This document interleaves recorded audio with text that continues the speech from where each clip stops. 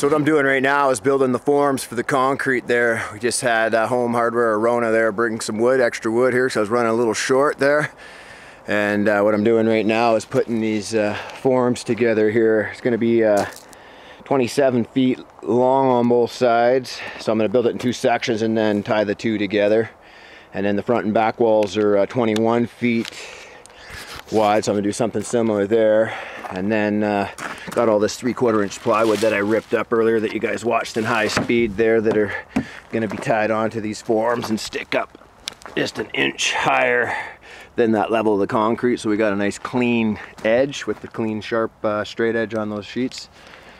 And yeah, I got enough wood to do all my forms now and a little bit of wood to start framing the front wall once we put things together. So yeah, everything's falling into place here and coming together. It's kind of funny how motivated you can be when you're doing something you're passionate about. Like, this is hard work and something I don't do all the time, right? Like digging in like this, but knowing what the final result is just keeping me driven here. So the next few weeks I'm gonna have to keep that motivation strong here and just keep plowing, man. My dream studio coming to life, coming to fruition. So I'm gonna have a little beer break here and get back and try to knock out a few of these forms before the sun goes down here.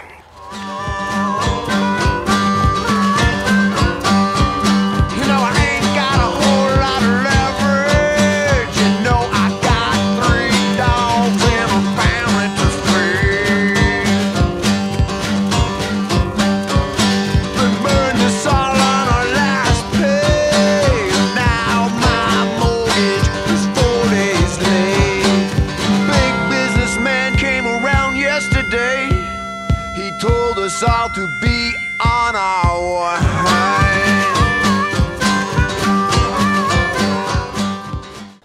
Hell yeah, and good day everybody. Jeremiah here again with another studio build update from the UnderGunned Productions compound. So I got all those forms dragged over this morning and screwed all my plywood on, got them into place there. We got everything packed down the way we want it and carved in the way we needed it last night. And so what I did is we had a laser level here. We made sure everything was bang on level and bang on square, because there's not much room for error with these Quonset huts with the foundation. It's a big important part of everything. So I went around and braced everything to hold all that weight of the concrete there. I ran out of spikes, so I got a buddy bringing some more tomorrow so I can finish the front and finish this side, but everything else is pretty much snug, solid, and secure.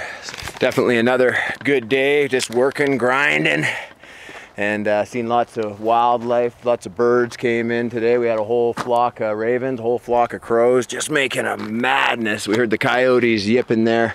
The laser level has had like a beep, right? So it tells you if you're bang on or not, and we think that frequency there got him going. It was great in the background, like a whole pack of coyotes.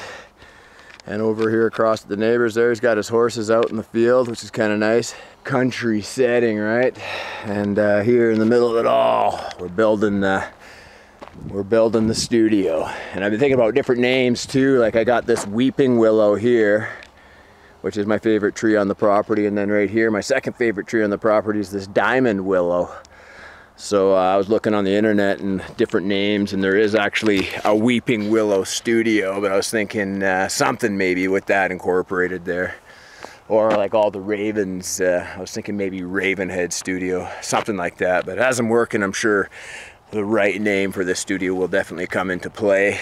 And yeah, we're doing it and it's happening. I'm just gonna keep grinding here. So there's today's update. Just building the foundation. The foundation's got to be built right? Build it right from the ground up. So until tomorrow, keep rocking, everybody. Cheers.